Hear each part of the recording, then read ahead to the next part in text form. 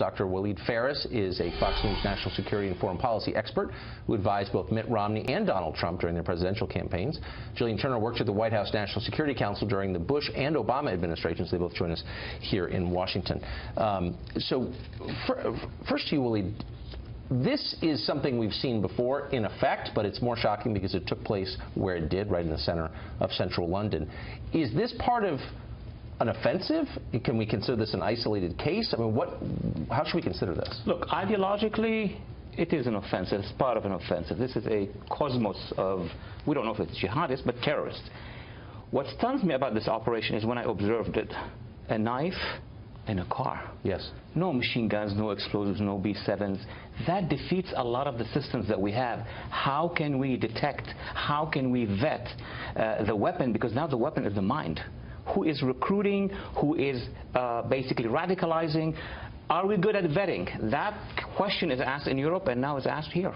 Yeah, and I mean, it does seem events like this do add resonance to the debates that we're having about who ought to be let in, and the idea that anyone who wants to come here has a moral right or a legal right to come here rubs up against this in some real ways, doesn't it?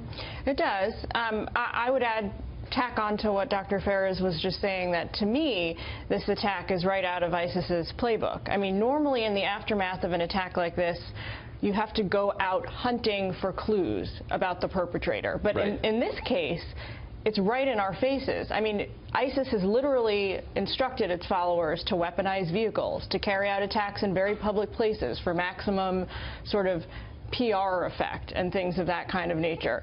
They have also instructed people to carry out attacks in the very heart, to kind of take the fight to the West, to get it out of the Middle East, bring it to the heart of Western Europe if you can.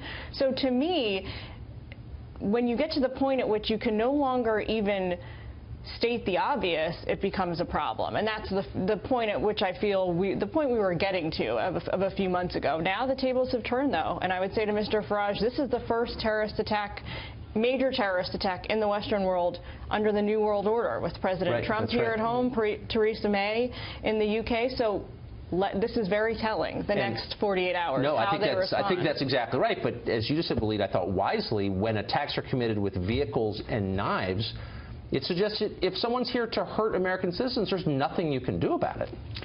In a sense, and the other question that it raises, knowing that yesterday we had that big meeting of anti-ISIS with all these ministers, presidents, at the same time you have the question, so if we defeat ISIS in Mosul, if we defeat ISIS in Raqqa, will this mean that we won't have those ISIS jihadists here? That's a major question. We need another strategy here. It's not just about reducing ISIS geography. It's reducing ISIS ideology. Right.